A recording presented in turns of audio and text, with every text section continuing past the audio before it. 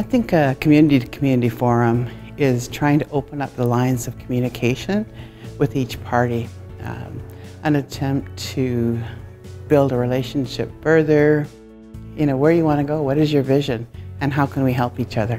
Well, I think today is just another step in having our communities come together and have an opportunity to share our stories and look for opportunities to work together and build trust. Well, I think it's just a basic of good governance is working well with your neighbors, finding those ways where we can work together. Certainly our history hasn't been really well shared and documented.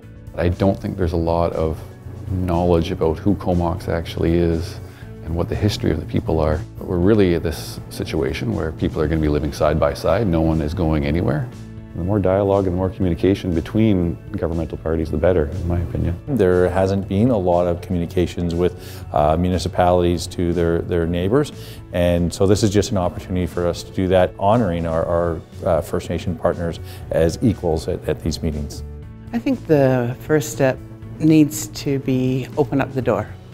We would like to come talk to you. Through building relationships, we learn how to work together and work through those sometimes hard issues, finding collaborative ways to achieve common visions and really just better the communities in general.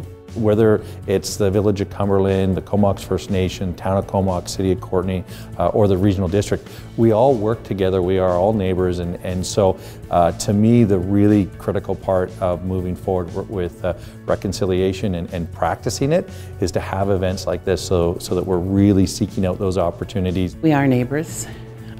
We have different powers, different laws, different jurisdictions. And so it's trying to find a balance of what can be done, what can't be done, what affects us affects them, what affects them affects us as First Nations people.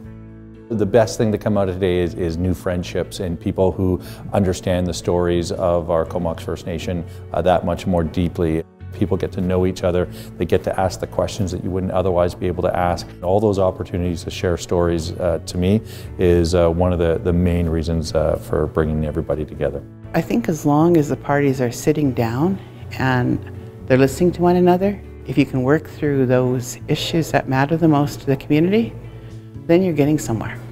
Throughout history, Comox and Pentlatch have worked well with their neighbors, and it seems to be just continuing forward with our leadership to build these relationships and really move forward together.